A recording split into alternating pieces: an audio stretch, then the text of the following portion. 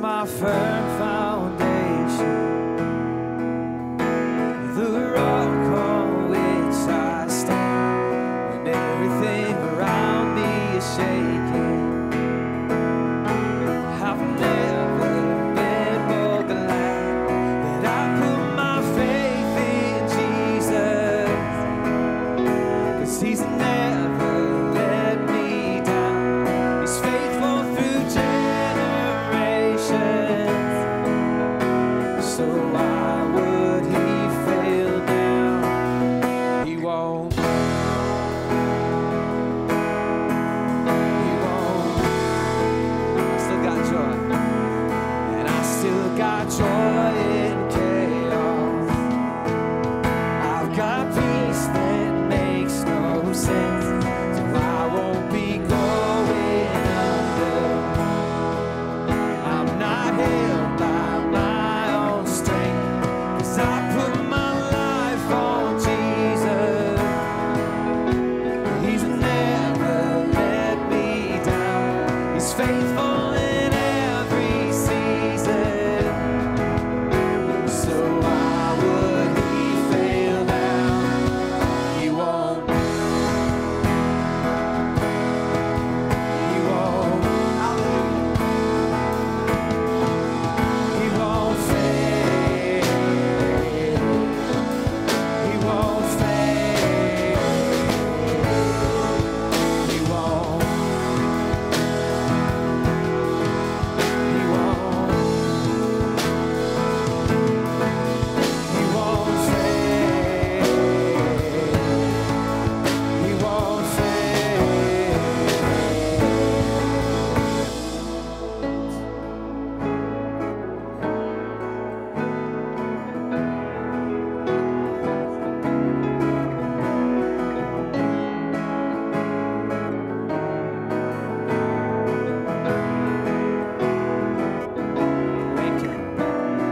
Rain came and wind blew, but my house was built on you. I'm safe with you. I'm gonna make it through. Rain came and wind blew, but my house was built on you. And I'm safe with you. I'm gonna make it through. So yeah, rain came and wind blew, but my house was built on you. And I'm safe with you. I'm gonna make it. I'm gonna make it. I'm gonna make it through. I'm standing strong on you. I'm gonna make it through. 'Cause my house was built on you. Christ is my firm foundation. Yeah. The rock on which I stand. Everything around me is shaking. I've never been more glad that I put my faith in Jesus. He's never let me down. He's faithful through generations, so why would He fail now? He won't. Yeah. He won't. He won't fail. He won't fail. He won't. He won't. He won't fail. He won't fail. He won't.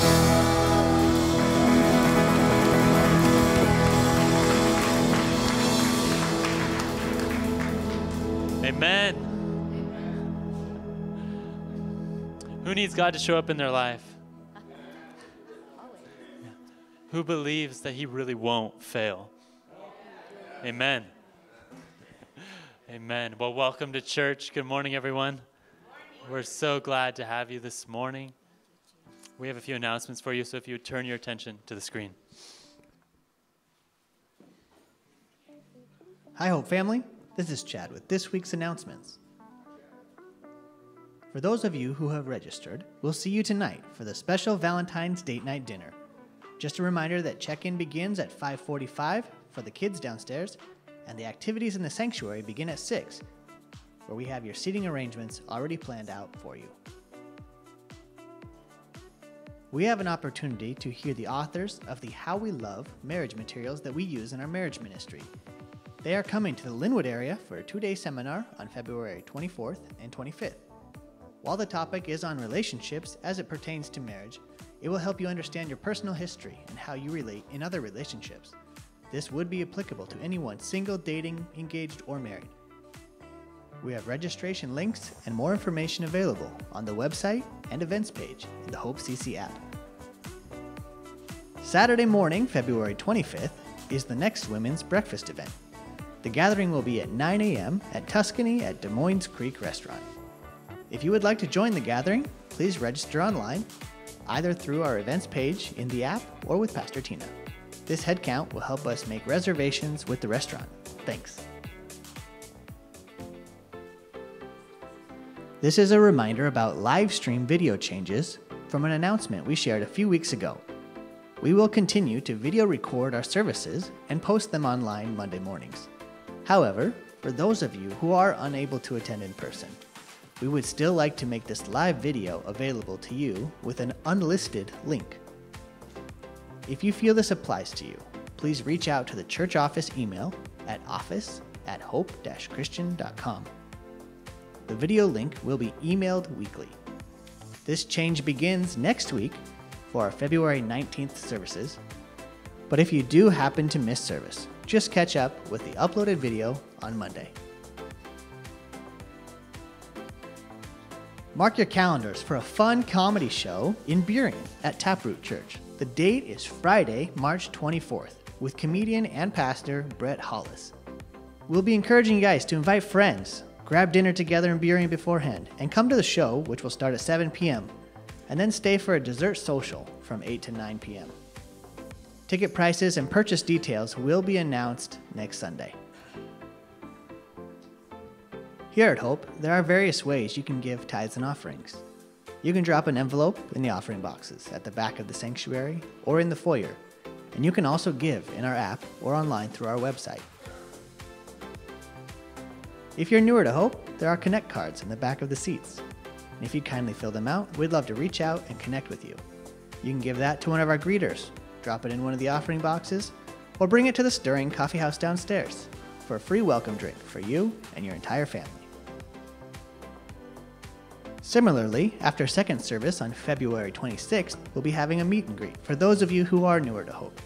It's a great way to find out what we're about, meet some of our elders and staff, and we can answer any questions you might have. We'll have some refreshments, and we'll meet in the church office at 1 p.m. We're glad you're all with us today. To learn more about any of these events or available ministries at Hope, please visit our website at hope-christian.com.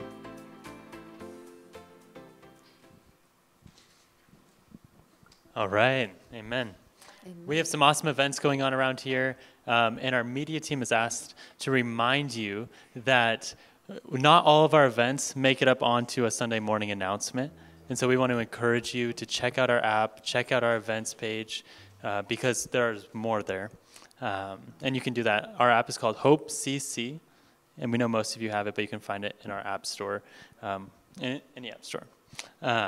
All right, so now we're going to give, and what we're going to do, we're just going to pray over our offering together. So if you would join me in praying over our offering. Father, thank you so much. Lord, thank you for how you have richly blessed us. Lord, thank you that you always make a way in our life. Lord, thank you that you are trustworthy and good. Lord, I thank you that you are our provision. You are Jireh. Lord, and I thank you that every time we cry out to you, you are faithful. And Lord, we just want to come to you with all that we have. Lord, I pray that you would stir our hearts, Lord, to give a sacrifice, to give an offering that is pleasing to you. Lord, would you give us a broken and contrite spirit this morning, Lord? We thank you. And Lord, I pray that as we choose to give to you, Lord, that we would have faith that what we're doing is not just a physical act, but it is a spiritual act, that when we give into your kingdom, it is expanding, Lord, that you are working on our behalf. And so, Lord, we, in faith, choose to give to you this morning. We thank you. In Jesus' name, amen. And now we have a testimony from Brother Joseph. Amen. Hallelujah. God bless all of you. It's great to see all of you here this morning. I love that song that says he will not fail. We are all here because God has not failed us. Amen.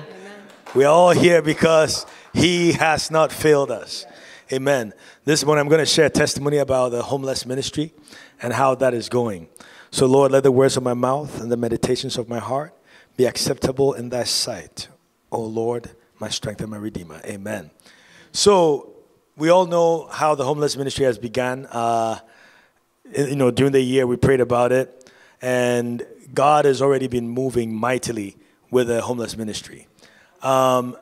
There's been a team that's been prayer walking and seeding the territory that we are ministering at for some time since September, led by Brother Ben Curtis. And this team has been seeding the soil, seeding the ground with prayer and warring in the spirit before the physical actions can come about. Amen. And God has been increasing our efforts and multiplying that exponentially. On this past Monday night, the first HSSM team went out. There's a team that's been going out on Monday nights for the next several weeks. And we're going to go minister to the homeless people. And on Monday, we saw an incredible move of God. There were a few people that made the decision for Jesus, gave their life to Jesus for the first time. Amen. And also, it was great to see some of our brothers and sisters in HSSM actually, going for the first time, ministering to these our brothers and sisters who, I will say, they are in transition in their lives. Amen. They're in transition out there on the streets. And God is moving mightily. Also, on Wednesday mornings, the men's prayer meeting, we've been going out and picking up trash in this specific quadrant area. And God has given us favor with the businesses there. I know for now, myself and members of the team, we can go to Denny's and have free coffee and free chocolate. Amen. And they put a lot of cream on top. It's really good. Amen. It's really good. I mean, the cream, you can't beat that. Amen. So God has given us favor, and, they are welcoming our prayers. Now they know when they see us, these are the guys that are going to come and pray for us. Amen. That is a good identity to have. Amen. Also, there's the gas station right next to Denny's, and they've been open to us. In fact, one time I went there, explained what we're doing. He let me park my car there. Now I know I have a free parking spot. Amen. Right there. All because of Jesus. Amen. But God is doing an amazing thing. And God is opening doors for us to minister to the homeless neighbors that are there. Regardless of what state they are in, when they see love, they recognize love. And love breaks through every addiction. Love breaks through every situation. No matter whether they're off their mind in their moment, the moment they see you approaching them with love, love cuts through the chaff. Amen. And there's that moment of lucidity, so to speak, that moment of clarity where they will literally give you their time of day. Amen. And to God be the glory. To God be the glory. So what I ask is that you continue to pray for us. Amen. Continue to pray for God's favor. Continue to pray for the businesses that are out there. In fact, on Monday night, there's a Pho restaurant next to Safeway that received prayer from one of our sisters. Amen. Actually, two of our sisters. The business owner and the people there received prayer. And that was quite incredible because, the Pho brothers and sisters tend to a lot of the time be of other faiths, right? But these were believers. And the thing is, you don't know who's a believer out there. And so I'll just encourage us when we feel the tug of God on our hearts that talk to this person or talk to that person, whether it's in the grocery store, at the DMV, or wherever it is, take that step of faith. Because you'll be amazed how many believers are out there just waiting for someone to say hi to them in love. Amen? So just wanted to share that testimony and ask you to continue to pray for us. God is doing a mighty work in Burien. God bless you. Amen. All right. I'm going to invite you to stand. We're going to sing a lot today about the blood of Jesus. It's not Communion Sunday, but I got to be honest, sometimes I just sing about the blood on just Communion Sunday, and I'm like, I don't want to do that. That's the blood of Jesus, the cross. I mean, that's the foundation of our gospel. So we're gonna be singing a lot about that today, and I just want to teach you part of a new song we're gonna be doing later today. Just thanking the Lord for what He's done, thanking the Lord for the sacrifice that He made, for the breaking of His body and the spilling of the wine of His blood. And part of the song just goes like this. Thank you for breaking the bread of your body, for spilling the wine of your blood. Thank you, oh, my heart will sing forever. Again, thank you for breaking the bread of your body, for spilling the wine of your blood. Thank you, oh, my heart will sing forever. It's wonderful lyrics. So, Lord, we do say thank you. May we never take for granted the blood of Jesus. You're bruised and beaten for our iniquities, for our sin.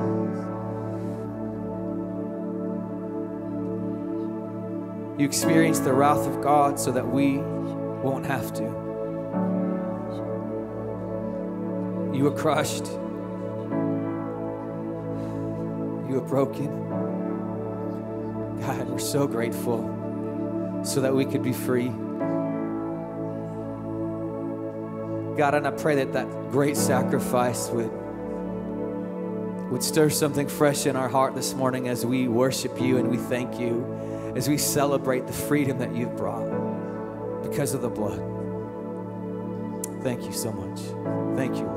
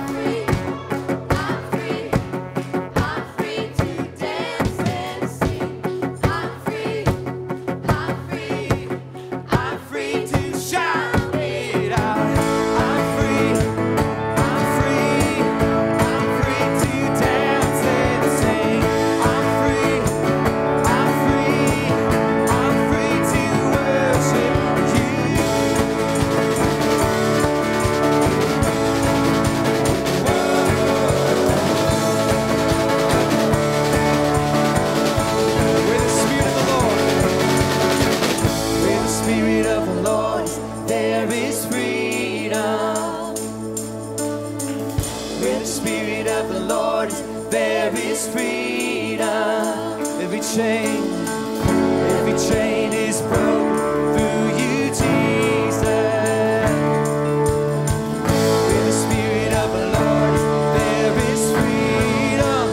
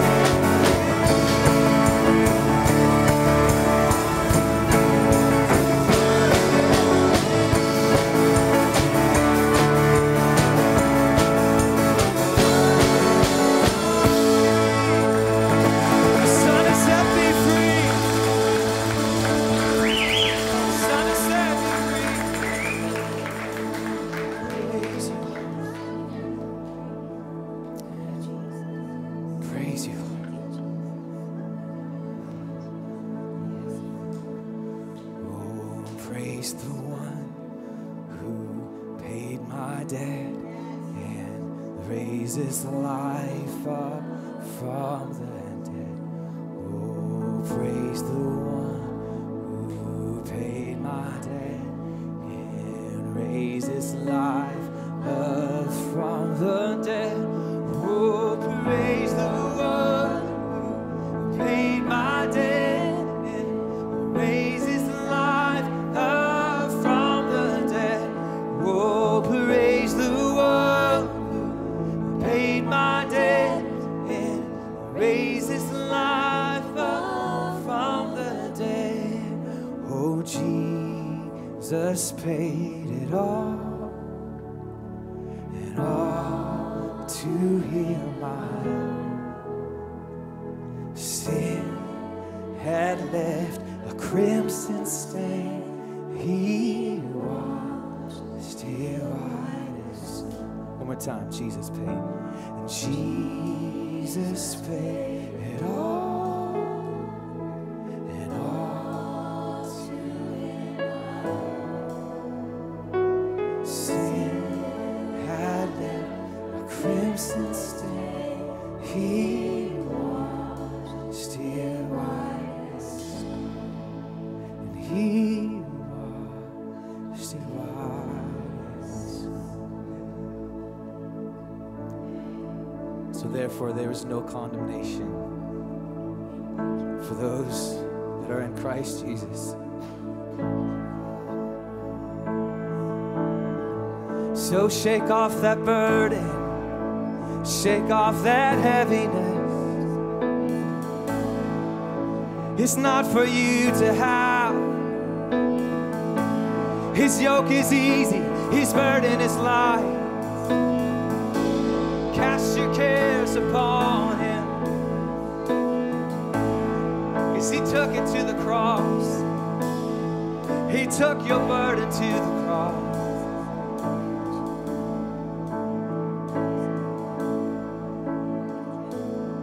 So I cast my mind to Calvary, where Jesus bled and died for me. I see his wounds, his hands, his feet, my Savior on that cursed tree.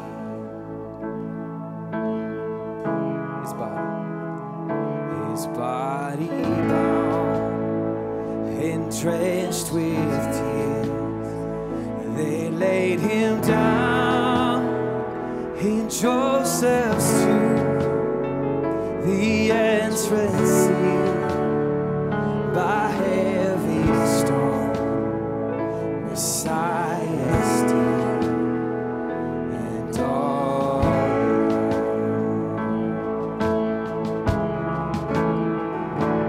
oh, praise the name of the Lord our God. Oh, praise His name forevermore. For endless days we will sing Your praise. Oh Lord our God. And on the third, at break of dawn, the Son of Heaven rose again. Oh, trample down, where is Your sting? The angels roar for Christ the King. Oh, praise the name of the Lord our God. Oh, praise His name forevermore. For endless days we will sing Your praise. Oh Lord our God.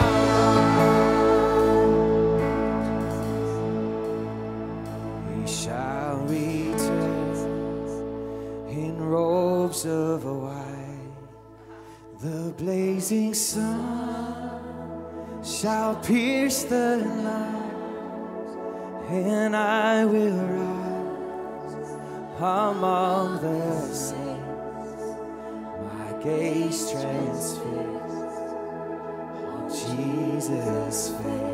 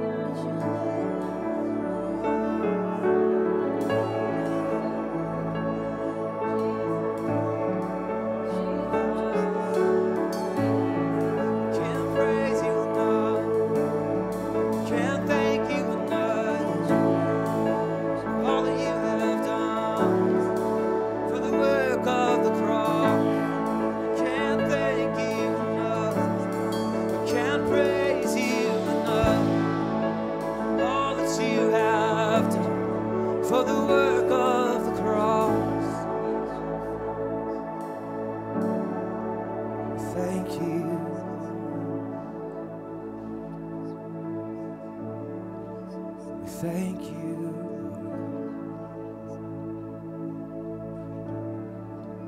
Thank you, Lord.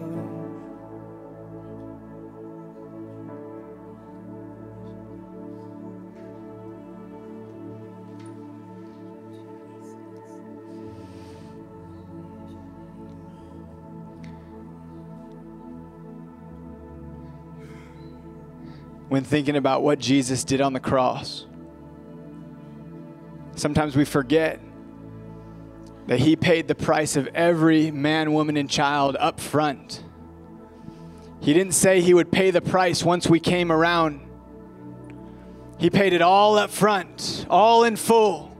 It is finished, and it is done. I think imagine you go to the steakhouse and you buy someone an expensive steak dinner, and they just leave it on the table. Jesus knew that there was a risk of that. He knew that his people could very well pass up the price that he paid, pass up the beautiful value of the blood that was shed on the cross. But God demonstrated his own love for us, that while we were still sinners, Christ died for us. Before we ever did anything to our name, we couldn't. We were stuck. And he paid it all in full. He shed blood, even if it meant that someone left the steak dinner on the table. It's worth it. He said it's worth it to pay the price that no one should perish. That's my desire. He paid it all in full. God, you loved us before we had any reason to be loved by you. You saw us in the worst parts. You saw us stuck in our sins, separated from the King of Kings. And because of your great love, you paid the price. Thank you, Jesus, for paying the price. You deserve everything that we are.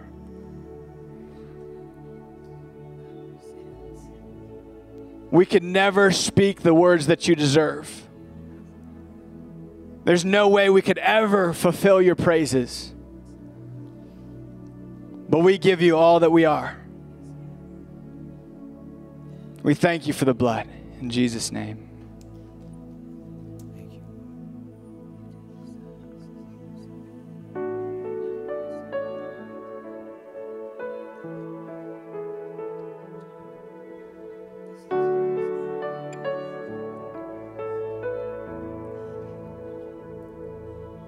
From thorns on your head and nails in your hands, a spear through your side and stripes on your back, flowed rivers of crimson, atoning for all our sin.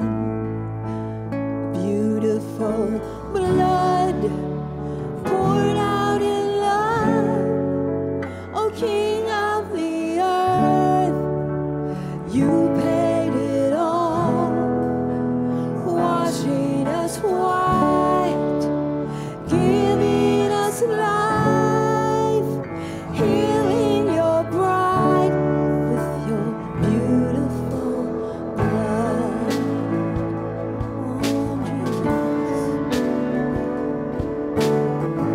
Oh, Jesus, Jesus. Redemption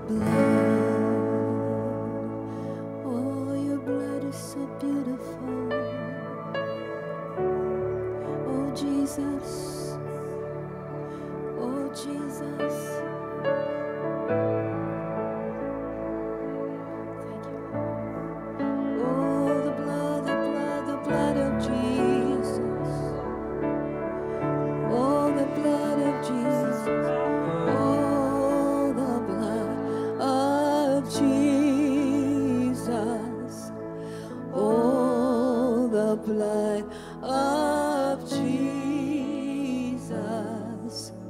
Oh, the blood of Jesus. It washes white as snow. Oh, the blood, the blood. Oh, the blood of Jesus. Oh, the blood of Jesus. Oh, the blood of Jesus. Oh, the blood, the blood, the blood. Oh, the blood of Jesus. It washes white as snow. Oh, the blood of Jesus.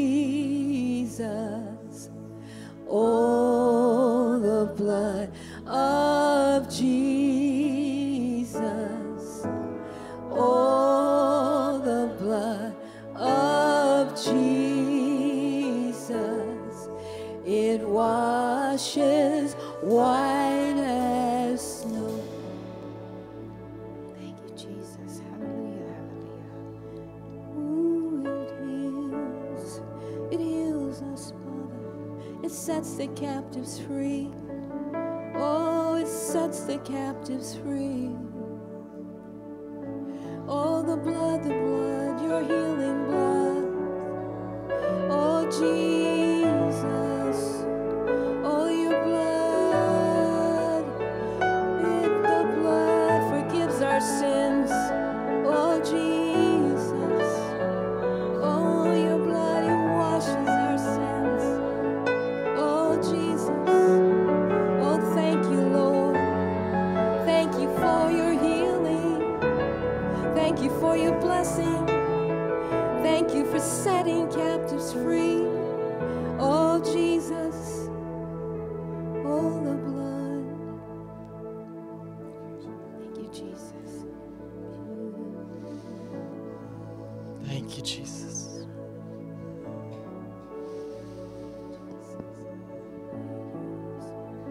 I believe the Lord is here to cleanse you.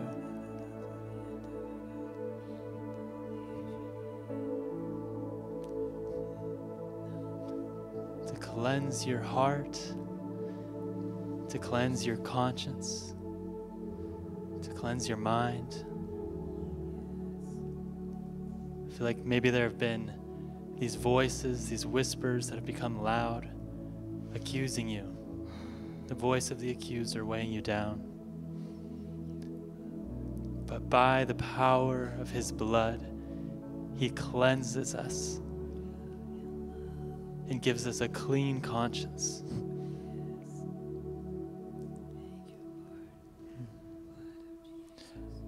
So I want to encourage you this morning. If there's anything in your life that has been unconfessed, confess it now before the Lord.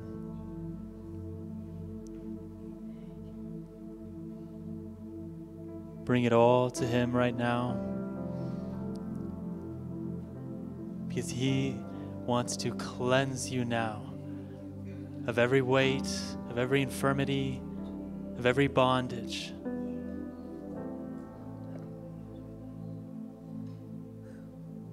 And I hear the voice of the Lord saying something like,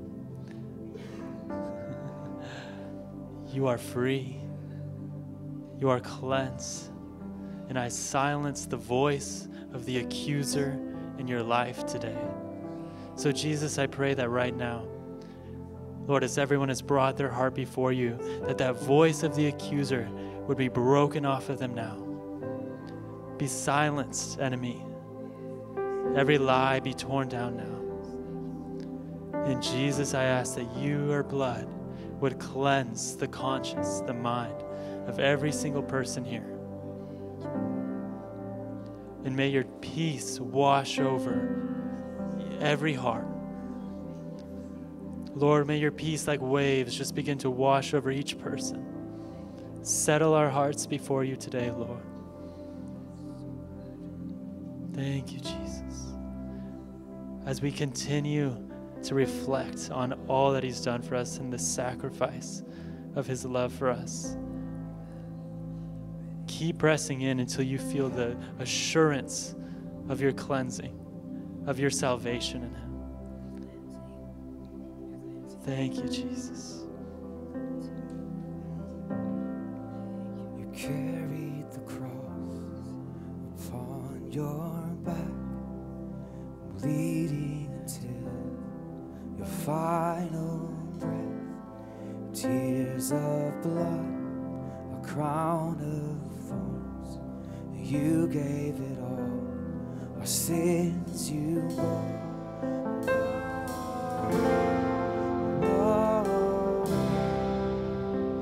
There is no greater love.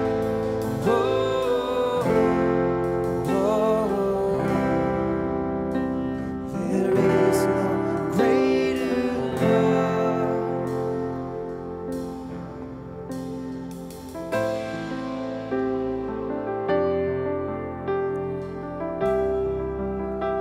Sing that again. You carry the cross. You carried the cross upon your back, bleeding until your final breath. Tears of love, a crown of thorns.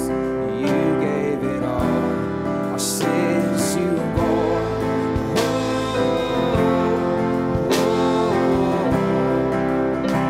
There is no greater love.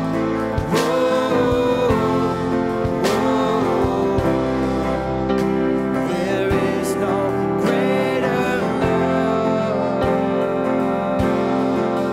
Oh, the cross, what you've done, it was more than enough, more than enough. Oh, the cross, what you've done, oh, the power of your blood was more than enough.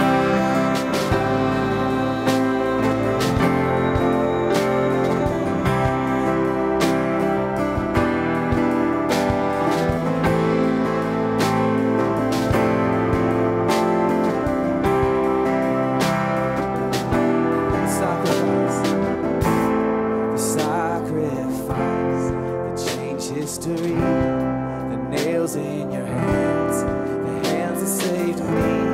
The grave was sealed and death lost its sting. The lion roared and things. Sing that again. The sacrifice that changed history, the nails in your hands, the hands that saved me. The grave was sealed and death lost its sting. The lion roared in victory.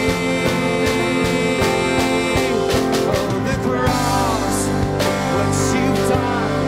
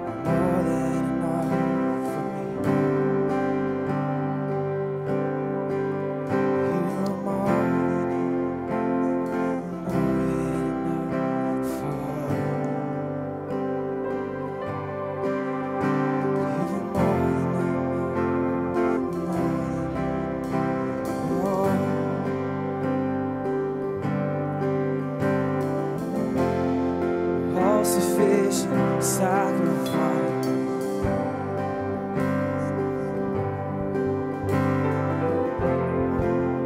It is finished. It is finished.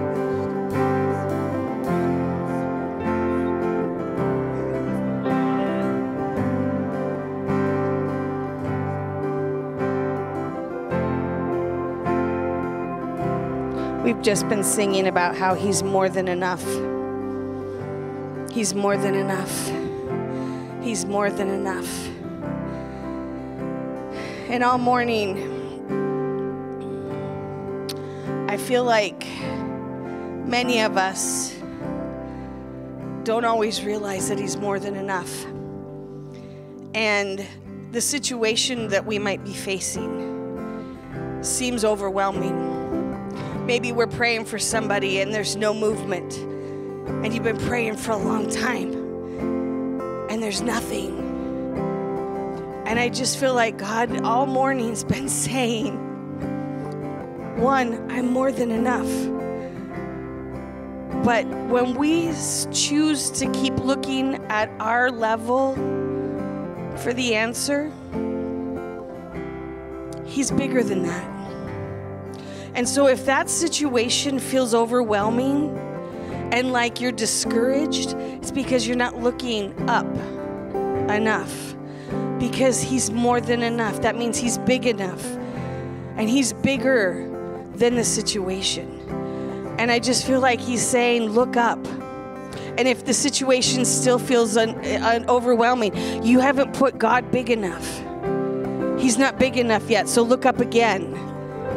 And if the situation still feels overwhelming, you haven't made God big enough, look up. Because when you see him for who he is and how big he is, it's impossible to see the situation around us because we're looking up. And when I look up, I can't see what's down here. And he's my answer. He's my all in all. He's more than enough. He's more than enough. And I have to trust him because he sees my situation, because he's more than enough. He's big enough. And he will move on my behalf. He will answer my prayers. He will do what needs to be done because he is more than enough. So if you feel overwhelmed with the situation, look up. And ask yourself, am I looking high enough? Do I still feel overwhelmed? If you do, look up again. Look all the way up. And let him minister to you. He knows you. He sees you. He feels your heart. He understands who you are. Let him minister. And let the calm come because he sees your situation. And he'll move. It's who he is. He's more than enough.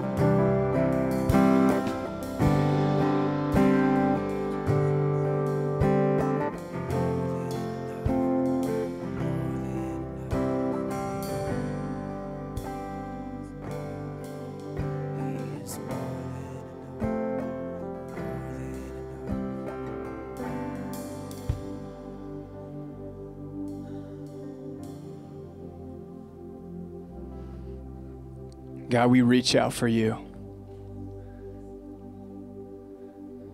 We lift up our eyes. We look to the heavens and see your glory. Every star and solar system and galaxy.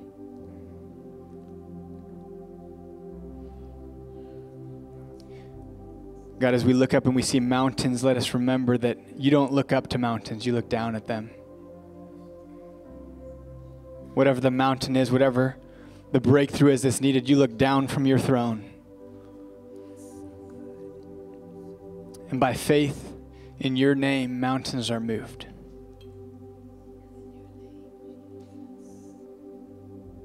We reach for you even in the middle of the storm, knowing that you defy all physics. You defy all nature. You are above. You are supernatural to calm the storms. We fix our eyes on you.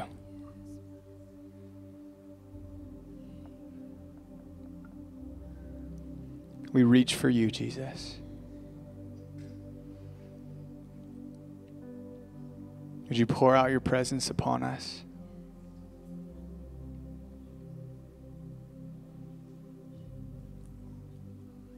You are more than enough.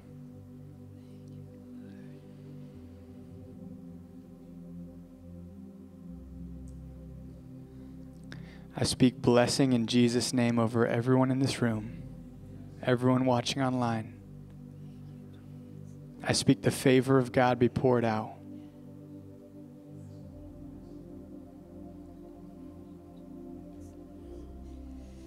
That you would touch every body, every mind, every heart, every wound. I speak your blessing, Jesus.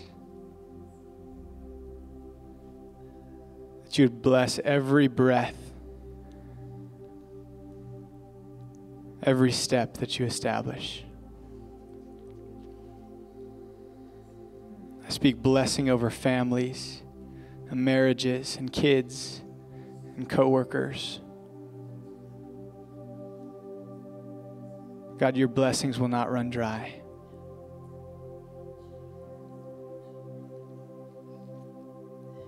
We speak life into the broken relationships.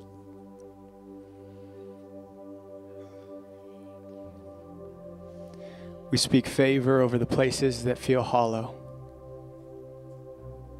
In Jesus' name, we call dry bones to life. You are more than enough, Jesus. You are more than enough.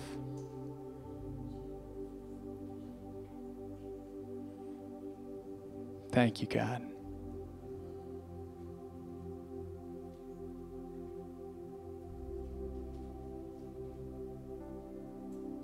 Would you take all that we are as an offering for your name, for your kingdom, that you deserve it all.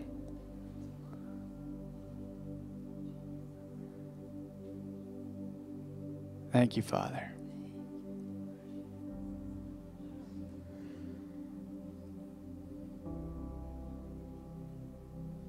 You are worthy. You are holy. Worthy is the Lamb who was slain.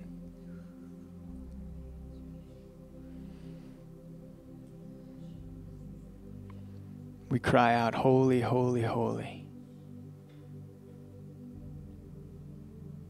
Thank you for your presence that's here right now.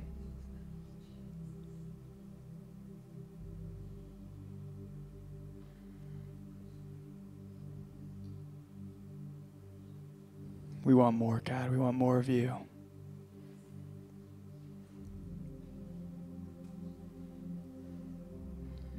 Release the floodgates of heaven.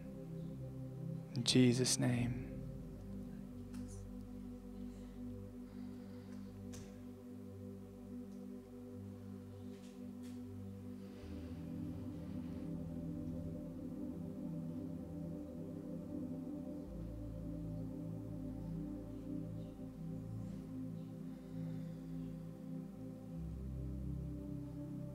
heard this last week, and I hear it again. The Lord is saying, do not harden your heart.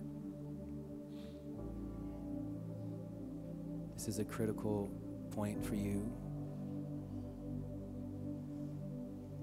And he's pleading with you, do not harden your heart.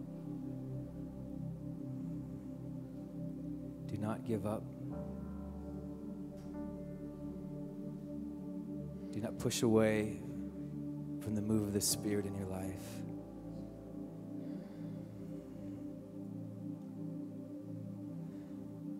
Just like the Israelites, that first generation, they missed out so much because they hardened their heart. And it was their children who enjoyed the promised land.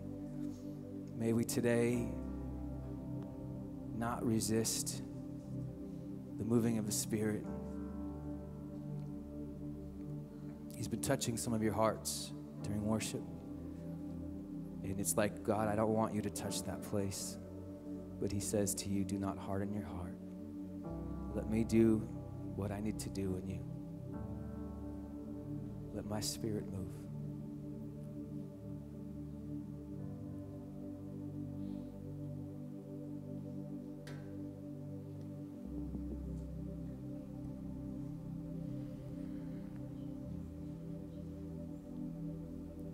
Let's take a moment. Pastor Barry, if we could sing of His holiness.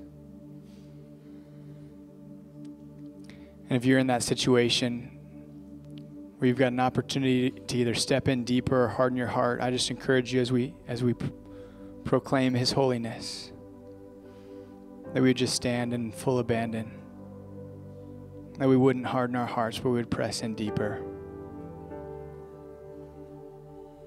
Thank you, Jesus.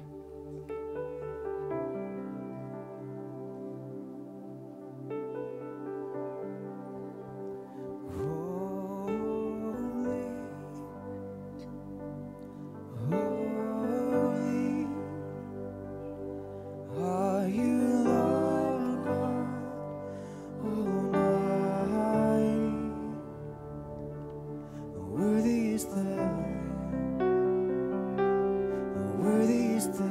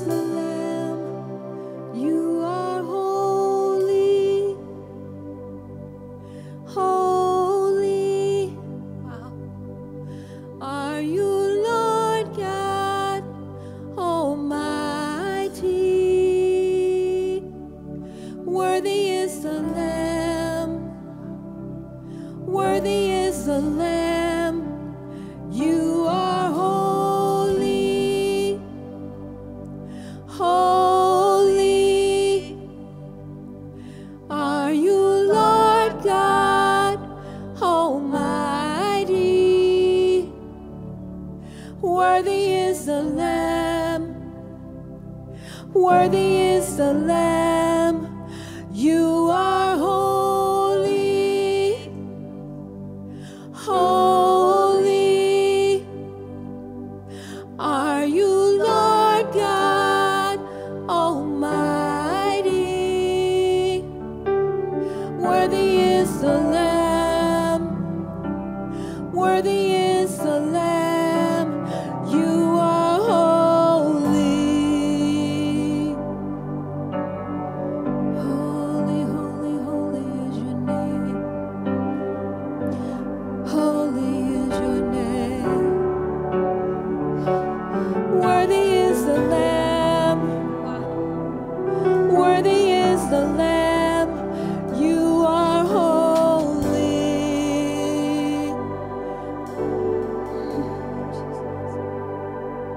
Holy is your name. Hallelujah, hallelujah, hallelujah. Jesus, Jesus.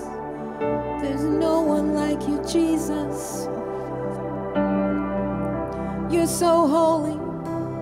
Holy. Holy are you, Lord God Almighty. Worthy is the Lamb. Worthy is the Lamb. You are holy. Holy are you, Lord God Almighty. Worthy is the Lamb. Worthy is the Lamb. You are holy. So holy. Jesus, hallelujah. Holy is your name, Lord. Father God. Holy is your name, Lord. There's no one like you, Lord. There's no one like you, Father. There's no one like you, Father.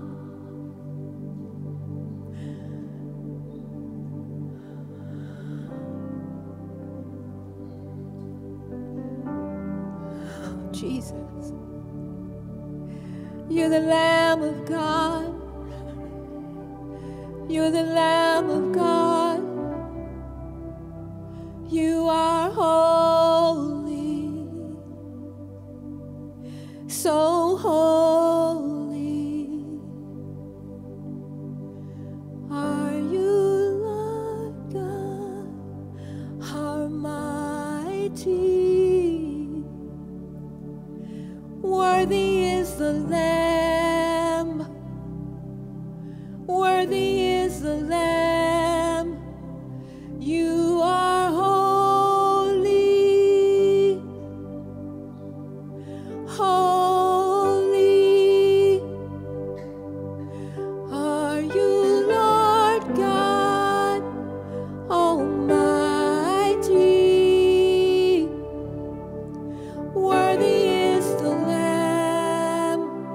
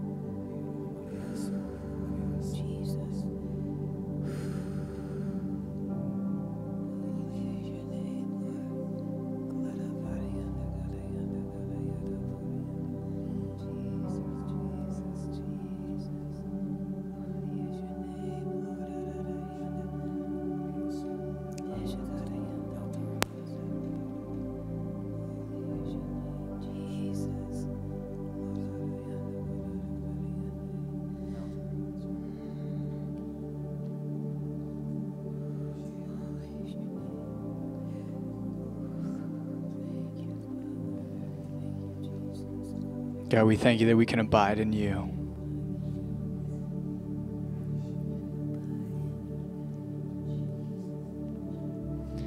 We can just simply and fully abide.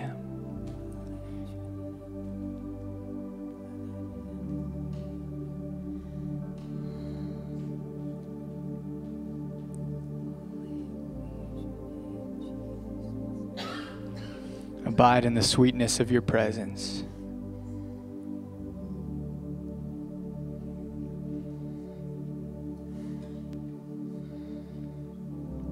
What a gift.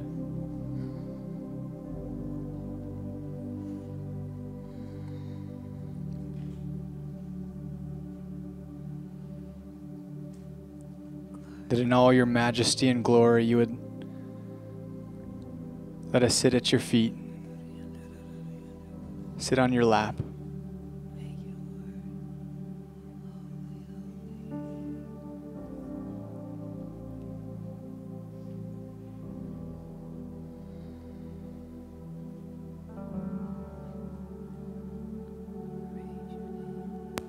That you'd give us access to your courts.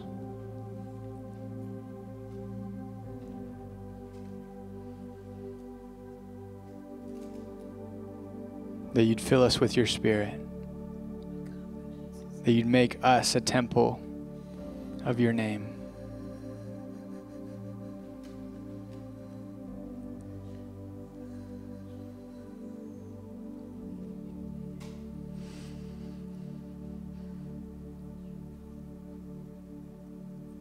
You are worthy.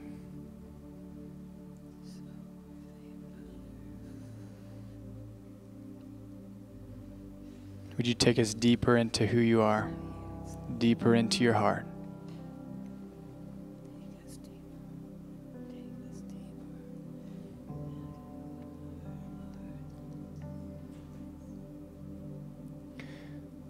We bless your name, Jesus.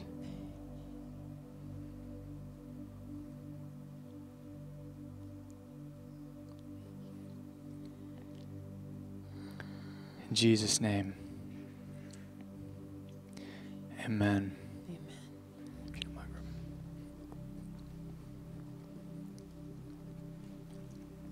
Amen.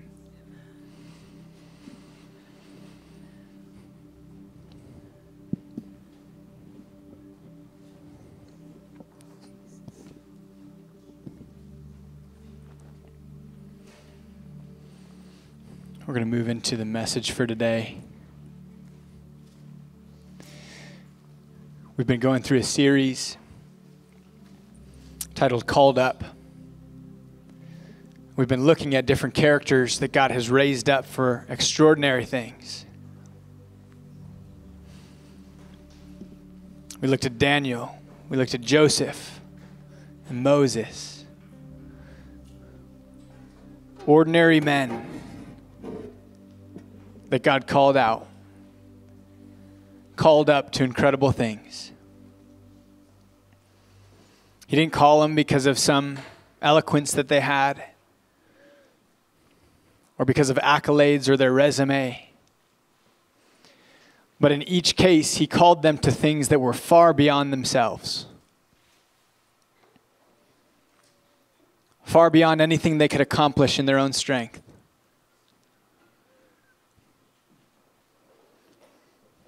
But he said that he would be with them.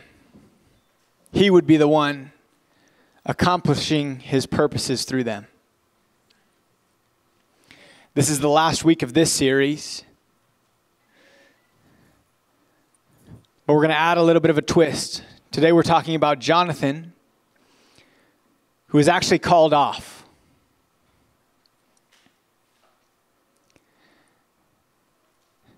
Jonathan had the rightful heir to the throne. He was the rightful heir. He was in the bloodline. His father was the king. It was supposed to be his turn to be called up next. And yet God did something different. And he called off what looked like would be the normal progression of kingship. So we're going to talk about him today. God, would you move and would you speak to our hearts? We want to know your heart. We want to be people who are willing to respond however you call. People humbly seeking your face, running after your kingdom, and willing to respond to what you're doing. We give you glory in Jesus' name. So in Matthew 23, 11 and 12, Jesus is addressing the Pharisees. And he finishes one portion by saying, the greatest among you shall be your servant. Whoever exalts himself will be humbled. Whoever humbles himself will be exalted. Sometimes we read certain passages about the Pharisees or how Jesus rebuked them. And we think, well, it's a good thing they don't exist anymore. It's a good thing we don't have to deal with the heart of the older brother like in the prodigal son. We look at ourselves, well, I'm for sure not that person, so don't have to worry about that. When we're surrounded by a culture that is actually very different from the culture of the kingdom. The American dream, climbing the ladder. In our culture, there's this perspective that if you put in the work, if you do the hard things, you can make yourself whatever you want to be. You can get to wherever you look to stand on the ladder. That we can just keep accumulating and glorifying ourselves as we pursue the American dream. The disciples struggle with this as well. In Luke 9, they're having a discussion on greatness. Who's going to be the greatest? Now you think benefit of the doubt. Luke 9, they're just kind of getting going. They're still learning a lot. They're just stepping into this new adventure with Jesus. But then we see this conversation resurface in Luke 22 as well.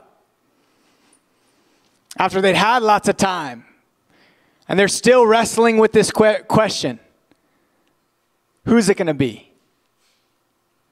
Who's going to be the greatest among us? Who's going to get to be next to Jesus when all is said and done? They're still wrestling with it.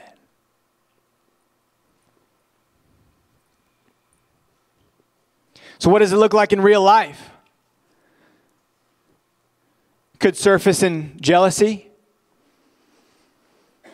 We see the blessing or the breakthrough that we've been fervently praying for get poured out in someone's life next to us. That's hard. That can be frustrating. God, I've spent time in the quiet place. I've sought your face. I've prayed. I've fasted. I've done everything. And now you give it to the person across the aisle. It can surface in anger. When someone else receives a promotion that we wanted, someone else receives recognition or accolades, it can be frustrating.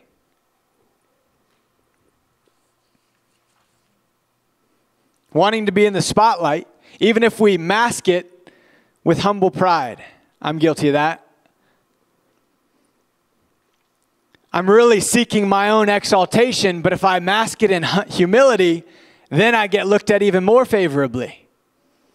We game the system. So on the outside, we look like Mr. Humble. On the inside, I'm actually out for my own benefit. We know how to play the game. Here's one for me, being totally transparent, especially in the last 6 months. When I see God do something incredible at another church, if I'm not careful, I can get annoyed that God's doing that there and not here. Rather than rejoicing at the fact that God is moving. But it's those subtle things that if we don't address, can become toxic and cancerous. So today we're going to talk about Jonathan. Most of the time we hear preaching on 1 Samuel 16 and 17 about David being anointed, God's Spirit rushing upon him, going and slaying Goliath. But 1 Samuel 18 isn't quite as popular of a passage. But we're going to look at what God has for us in Jonathan's story. So as I said, God's Spirit rushed upon David when he was anointed, chapter 16. The very next verse, it says that the Spirit of God departed from Saul, his father, who was the king at the time. So there's been this exchange of God's Spirit where his Spirit is resting, residing. David just came back from slaying Goliath. Saul says, I want to talk to this kid. Then we get to verse 1 of chapter 18. And it says, as soon as he had finished speaking to Saul, the soul of Jonathan was knit to the soul of David. And Jonathan loved him as his own soul. Saul then calls David into his courts. He said, you're going to serve me in my courts. And a couple verses later, verse 3, Jonathan made a covenant with David because he loved him as his own soul. And Jonathan stripped himself of the robe that was on him and gave it to David. And his armor and even his sword and his bow and his belt. What's happening here? Jonathan recognized the anointing. He recognized what God was doing. Right away. He's the rightful heir to the throne, and he says, I'm going to take my robe off. I'm going to make a covenant with David. I'm going to honor what God is doing. Now, on the other side, we see Saul's reaction. So as the chapter goes on, we see that David is successful in everything that he's doing, and Saul actually gives him command of the men of valor in Israel. And he has all kinds of success. But then what happens is the people begin chanting praises. And it starts off by saying Saul has killed his thousands, which Saul probably liked the sound of that, until they finish by saying, but David, his 10,000s. Now mind you, David is still not that old.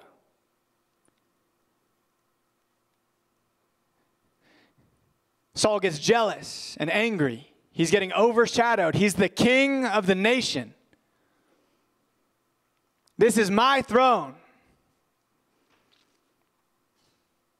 How dare this kid overshadow me?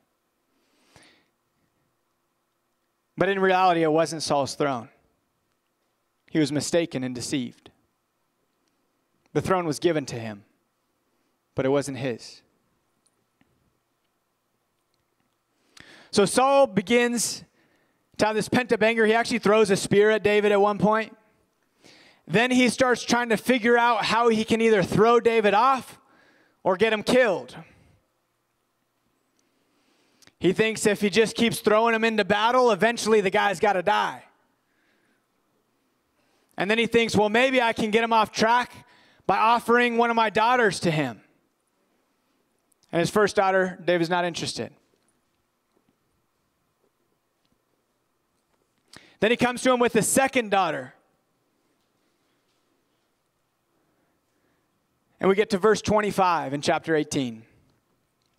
Then Saul said, thus shall you say to David, the king desires no bride price except 100 foreskins of Philistines, that he may be avenged of the king's enemies. Now Saul thought to make David fall by the hand of the Philistines. Now let's get something straight. There is definitely a bride price. The Philistines, David probably wasn't that concerned with. And maybe there's something I'm missing, but if that was offered to me, oh man, that's a weird request from the king. I'd have to stop and think a moment if I have to really stop and say, do I really want to be at that Valentine's banquet tonight or not? I don't think I wanted that much. But David goes out. And he takes out 200 Philistines, double the amount. Again, just displaying the favor of God over his life. Saul kept wanting to see him fall. And God kept pouring out success and favor. We get to verse 28. But when Saul saw and knew that the Lord was with David, and that Michal, Saul's daughter, loved him, Saul was even more afraid of David. So Saul was David's enemy continually. It's the same pattern we see in all these stories. Saul knew that the Lord was with David. David didn't slay Goliath because he was a great fighter.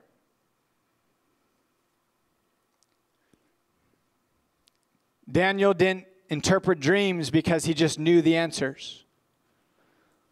Joseph didn't become second in command in Egypt because he did it himself. It was because the Lord was with him and it was evident. So Saul recognizes this, and it makes him even more angry and afraid. And Saul was David's enemy continually. Saul begins to try and get Jonathan and his servants to get rid of David, to kill him. Jonathan very quickly goes and alerts David and then talks his dad down. But that doesn't last so long because Saul eventually throws another spear at David. How many of us, if someone threw a spear at us, would continue and show up for work the next day, waiting for the second one?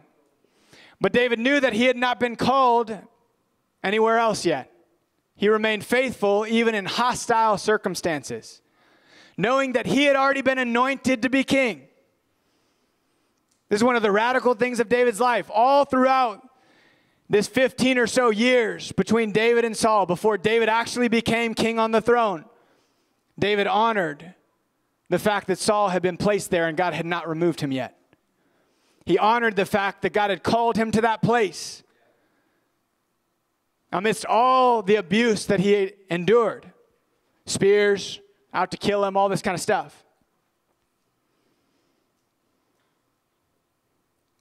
He even tries to get his wife involved in David's death.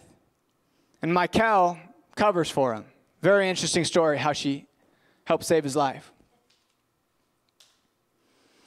But now we get to chapter 20, verse 16. And Jonathan made a covenant with the house of David, saying, "May the Lord take vengeance on David's enemies."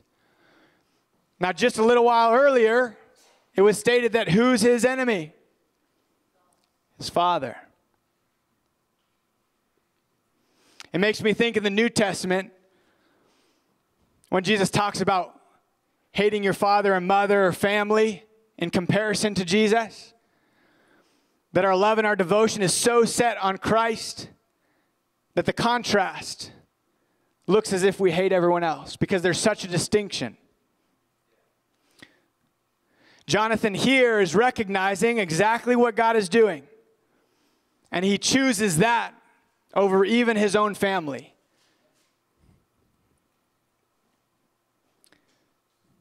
The favor and the blessing of God through a covenant with David.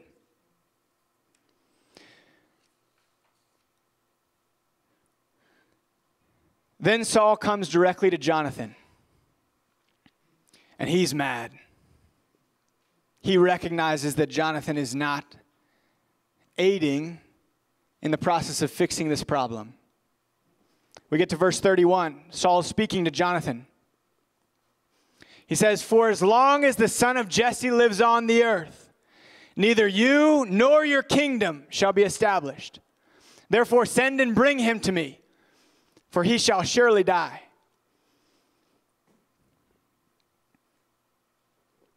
He's telling Jonathan, you need to get on board.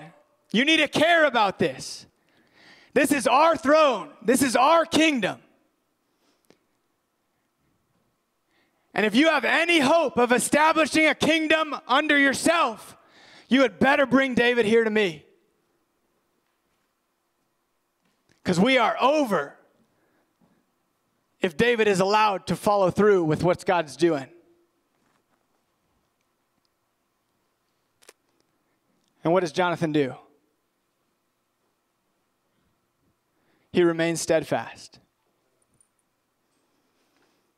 Because Jonathan is not looking for his own kingdom to be established. He knows whose kingdom it is.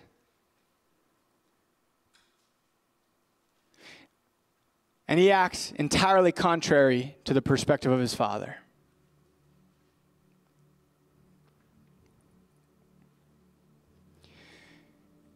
He defends David, and Saul even throws a spear at him.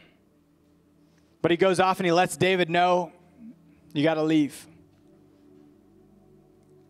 Time passes. We're a few chapters down. Saul is outright pursuing David, hunting him. And there's a moment that Jonathan and David meet in secret. In chapter 23, verse 17. And he said to him, do not fear, the hand of Saul my father shall not find you. You shall be king over Israel. And I shall be next to you. Saul my father also knows this. NASB, an amplified version, translated as I will be second to you. Second in command. Jonathan is unwavered about the thought of losing his rightful throne. He chooses to step into what God's doing, acknowledging his anointed. He said, I'll put God's anointed over my family, over my throne, over my resources. And he doesn't just say, I'll begrudgingly leave and forget the whole thing happened. He said, I'm going to stay, and I'm going to be second to the throne that I should have had. That's hard. It's one thing to see God exalt someone else. It's another thing to be through it thick and thin and say, I'm actually going to step in, and I'm going to be a part of raising up God's anointed. I'm going to put aside the jealousy, the anger, the frustration, the bitterness. I'm going to say, hey, it's not my kingdom anyways. I'm here for his kingdom. So when we look at Daniel and Joseph and Moses and David, the point was not about them. And we would look at those like Aaron and Jonathan. It wasn't about them either. It was about one true king.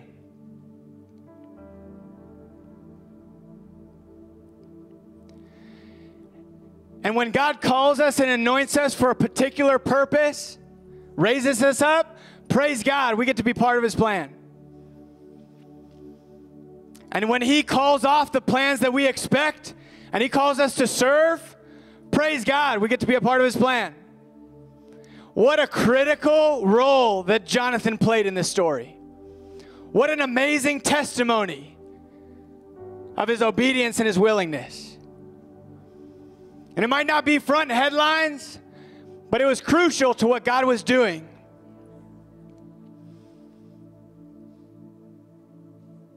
We see in Mark 10, verse 43, it says, but whoever would be great among you must be your servant. And whoever would be first among you must be slave of all. For even the Son of Man came not to be served, but to serve, to give his life as a ransom for many. There is no one who deserved more exaltation than Jesus. And yet him in all of his glory, him on his throne, he said, I'm going to wash their feet. I'm going to get down on my hands and knees. I'm going to wash their feet, even the one who's going to betray me, right before I go through the most brutal death in all of existence. bearing the weight of the world, the physical, the spiritual load. Jesus said, I'm here to be a servant. Go ahead and stand with me.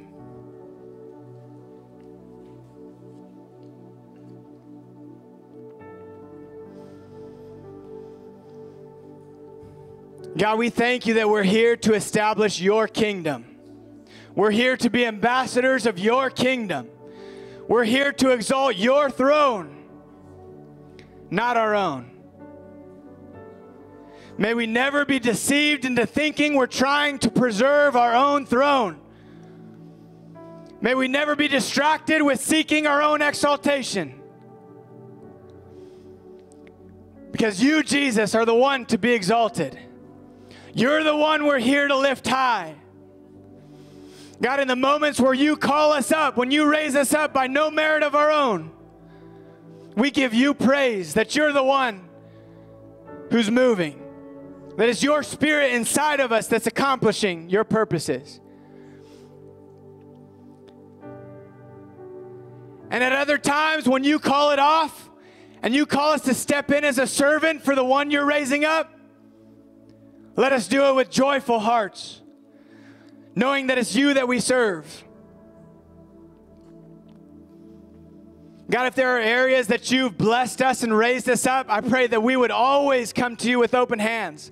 That if tomorrow you shifted the blessing to someone else, we would still begin our day with gratefulness and joy.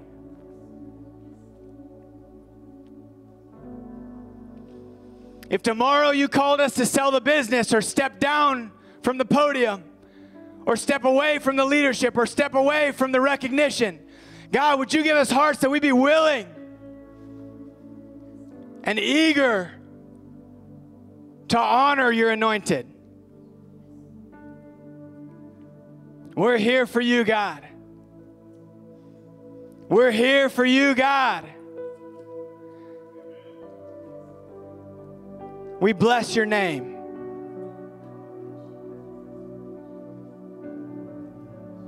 God, would you speak to us right now?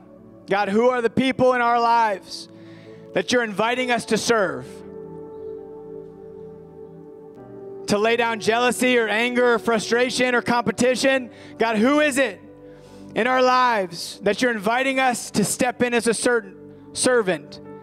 To make ourselves second to, so that we can support and raise up your anointed. Would you speak to us right now, God?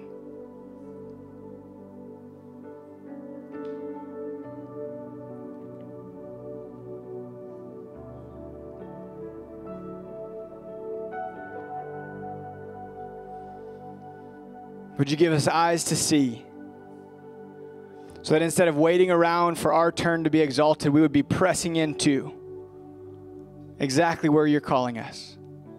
That you give us humility, whether we're the David or we're the Jonathan in every given circumstance. We give you our yes. We're here for you. In Jesus' name. One last thing before we wrap up. We want to make it a priority to honor the yes that people give to God. Honor the risk that's taken to follow after the things God's speaking. The last few months we've been talking about standing before God with open hands. Going to God and saying, God, if you had a clean slate with my life, what is it that you would put on my plate in this season? And we have a member of our staff who's chosen to say yes to a step of faith.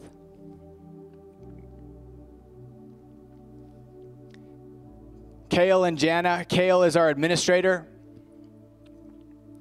And God has used him in such critical ways in this last year with this transition.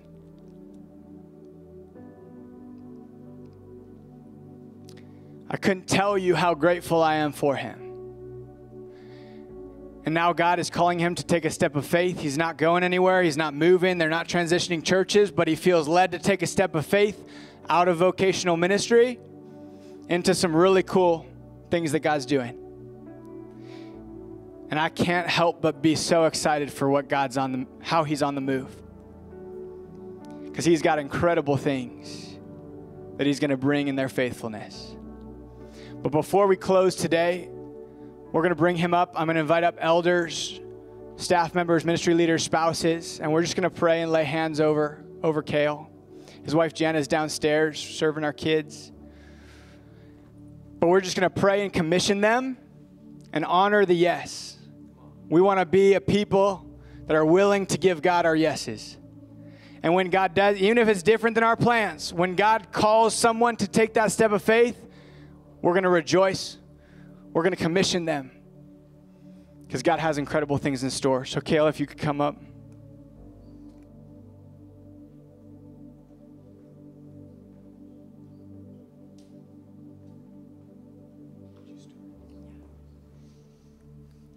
Lord Jesus, Lord, you're so good.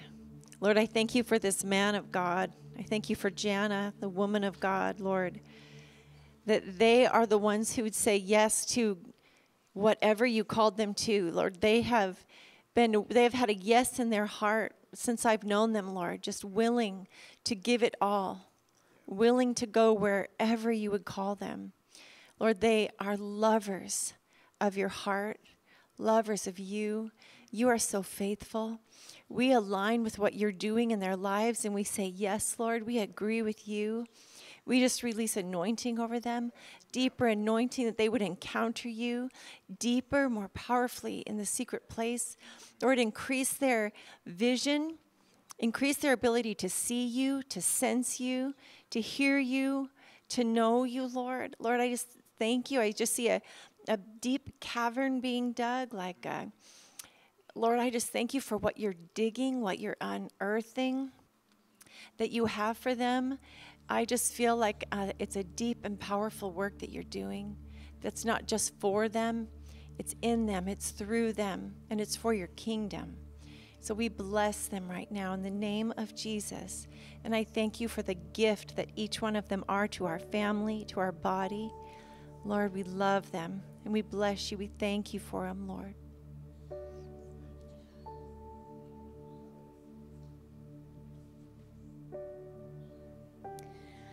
Lord, what a joy it is for us to be able to know people that you are so beloved of you and to get to know them better and better in this family. And Lord, for me especially in this man.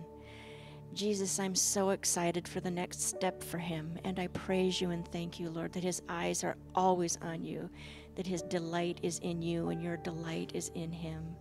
I agree, Lord, that there be a new and special anointing, that you will prepare the way right now, Father, for those that will be led to you because of his steps of faith. We praise you and thank you, Father, for this, your son, and for Jana, your daughter. In Jesus' name.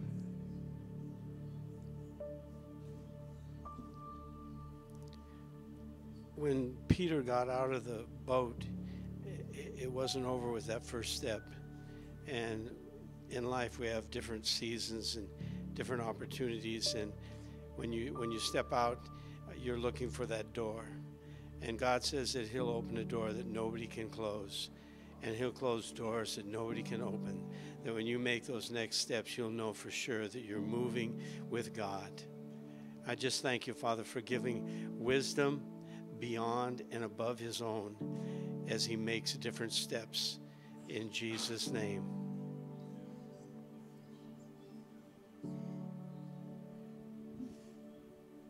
Lord, I thank you that in the midst of the past 2 years when so many people were moving on and leaving church, Lord, these two showed up. They didn't know anyone. They might have known one person, one family. But Lord, I thank you that they said yes in that moment. They said yes to joining a family they really didn't know, but God had spoken to them. And so, Lord, we thank you that you have been with them every yes of the way. And they're saying another yes right now.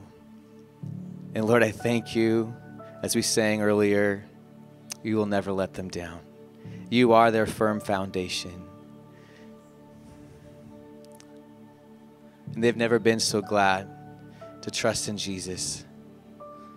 And so, God, we just thank you in advance for how you're going to use them, and that their yes today is going to bless many lives, countless lives.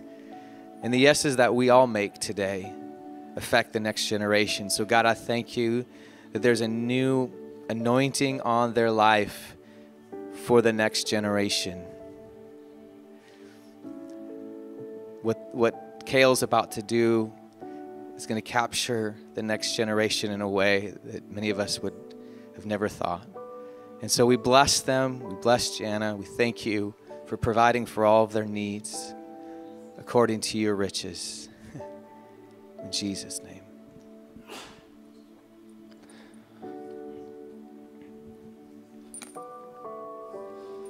God, we thank you for Kale and Jana. We thank you for their faithfulness, their willingness to step out.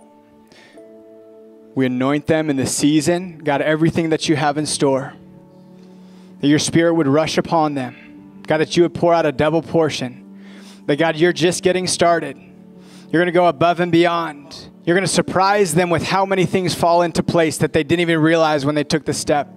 God, would you expand their borders, expand their capacity, pour your favor out upon them. God, that this would be a mighty move of your kingdom, that you'd use them in extraordinary ways. God, we thank you that the new season is going to be even greater than the last season. That you're moving and you're breathing. We pray for a fresh wind and a fresh fire over each of them and everything that they put their hands to for your kingdom and your throne in Jesus' name. Amen. Yeah. Amen. Kale will still be on staff with us until the end of February. I encourage you, bless him, thank him. There's so much that he's been faithful to steward that is beneath the radar, that you would have no idea. He's involved in everything. Thank you for being here today. We bless you guys as you go. I'm going to invite up prayer teams if you need prayer for anything. We'd love to speak life and anything that God's wanting to encourage you with through our prayer team. Have a great day.